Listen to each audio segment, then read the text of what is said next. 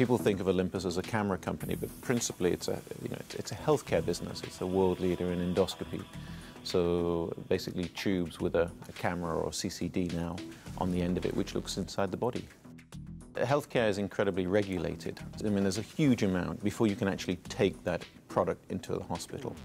But once you satisfy the regulatory authorities by proving that you've tested the product and it satisfies an incredibly complex process, then really, if you're going to be successful, it's getting that into the hands of the user, the clinician. I joined Olympus in 1980, and within a year I was actively involved in Middle East, Africa, North America, and then onwards to Europe, and finally to Japan. Japan is a complicated society in which to do business if you're from outside of that country.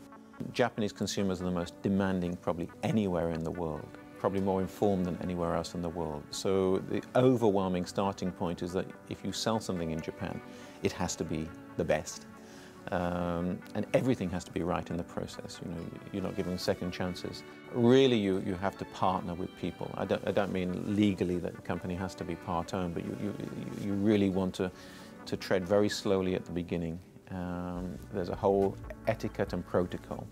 But if you have something good which is selling in England or the United States and is attractive to consumers, then if you show patience and work alongside Japanese people, then you can be successful. Japan, last year the Nikkei was up 57%, one of the best performing markets. It's the third largest economy in the world.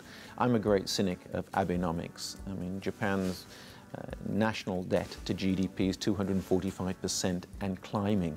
Now, as a country, because there's so much personal savings, the overall indebtedness of the society is better than many other places in the world. But nevertheless, quantitative easing, $70 billion a month, which is only 15 billion less than the US, which is an economy 3 times the size. The 3 arrows of Abe, we've had fiscal stimulus and we've monetary easing, but we haven't had structural reform. And the society needs to become much more liberal, much more open. Having spent time in China, when you see this huge human demography of, billion plus people, and the same in India. It's almost like going back to the beginning of the Industrial Revolution. I mean, Mexico, again, is an example where it's in Latin America, a country where a lot of reform is taking place. And, it was seen to be this sort of almost backward country in some ways. And now it's a sophisticated, cosmopolitan, hungry, society which wants to, take its place at the table of, economies and societies which are doing well.